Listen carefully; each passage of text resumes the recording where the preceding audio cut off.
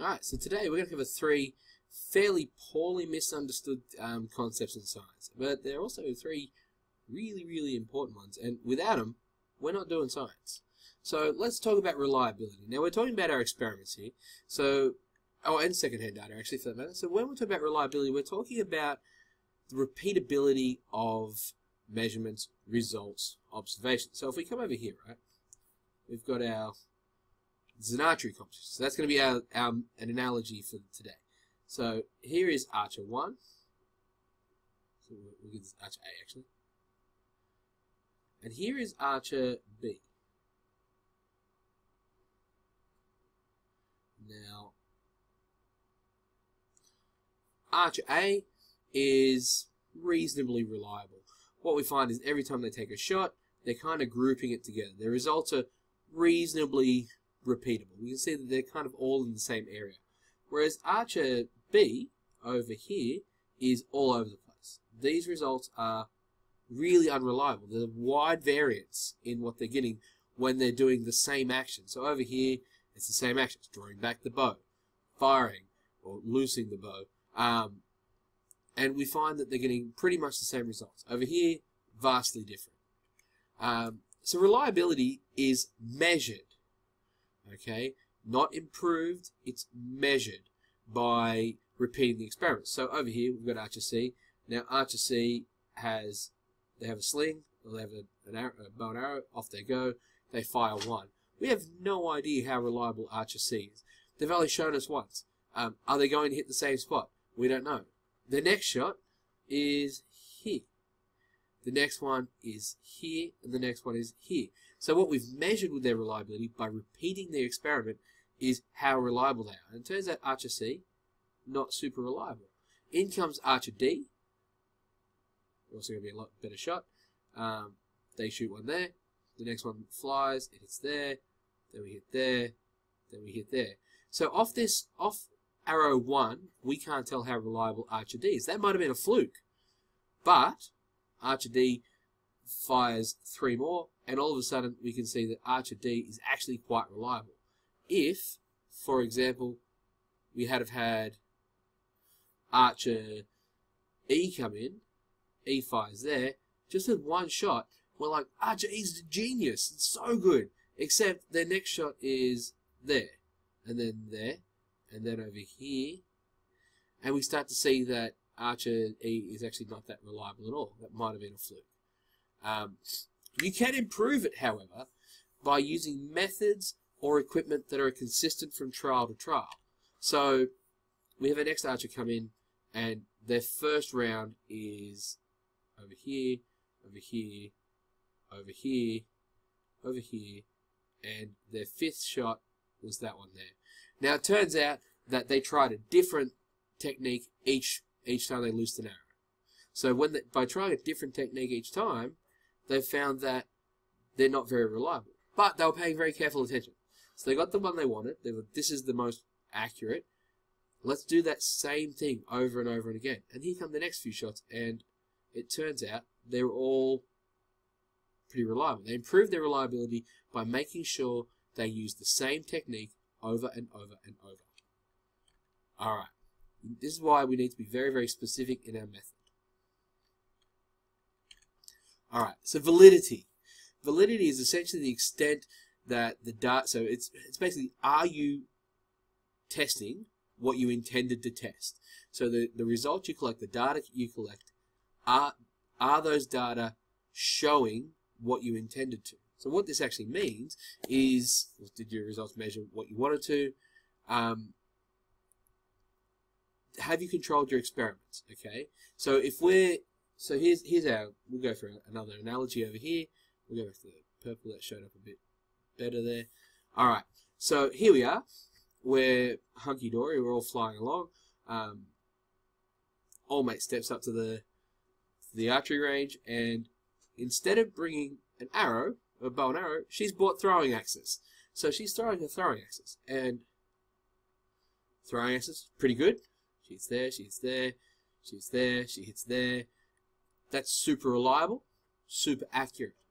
Unfortunately, it's an archery competition. She's brought throwing axes. So it's not valid. So because she's bought her throwing axes to an archery competition, she can be reliable as she wants, but it's not a valid test of her archery skills. So the way we do this is we control all variables except for the independent and dependent.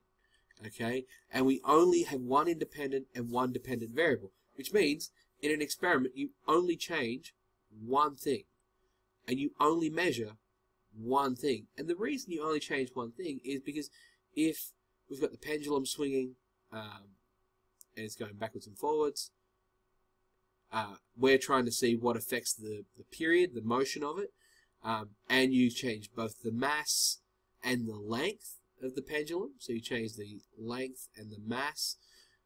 When you measure a change in the period, which is how long it takes to swing backwards and forwards, you're not going to know whether it was the mass that affected it or the length that affected it. Or, on a worse level, you want to see the effect of the length on the period, okay, which actually has a symbol for T, but we won't worry about that. You want to test that. If you're testing that and you've changed, instead of changing length, you change the mass only. If you change the mass, well, that's not going to be a very valid test on is the length affecting it. Okay, so accuracy. Accuracy is how precise your measurements are. So over here, so we've got archer A, super precise. Okay, we've got archer B. They've got, let's change color so it makes sense. This is getting a bit long. They've got one there, and one there. So one of their shots was super accurate, but the other two weren't. So it's how close your measurements are to the actual results. This includes your error margins. This is really important. So, for example, if we are measuring the volume using a measuring cylinder, it'll say plus minus 0.1 milliliter on it. So because it's got that, what that actually means is our results, if we measure, say, 49 milliliters, our results are not 49 millimeters, they are 49 plus minus 0.1 milliliters.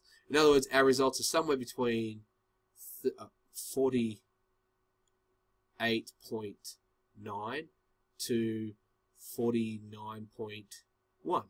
That's our actual measurement. And we need to be really honest about that because we're scientists. We can improve this by using more precise measurements. So in chemistry, you won't always use the measuring cylinder. Sometimes you'll use a volumetric flask, which is a flask that has a calibrated line on there, and they tend to be accurate to 0.01 milliliters. So that's 10 times more accurate. Now you need to remember, an experiment can be reliable and not valid. So the equipment can fail at the same point every single time. Or it can be valid and not reliable. This A should be down there. An experiment can be reliable and valid but not accurate. For example, if we back to our archery competition, so over here, over here, over here. This is reliable, okay, because it's all in the one side area. It's valid, but it's not accurate, okay. Then we've got this one here. They get one there, one there, one there, one there. This is reliable, okay, it's all in the same area. It's accurate, it's precise, but she's using an axe, so it's not valid, okay, because it's an axe. All right there. Then over here, we've got another archer who is there, there, there, there. The ideal is actually this one here, because we can correct. If we know our results are off by this much, then we can correct in science. We can move it down. We can adjust for poor accuracy.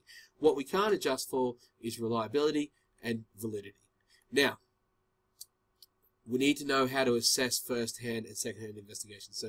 So here are just a couple of questions I want you to ask every time you have a first-hand investigation or a second-hand investigation about reliability and validity. First off, have I tested with repetition? It doesn't improve your reliability, but what it will do is it will show you whether you're reliable or not.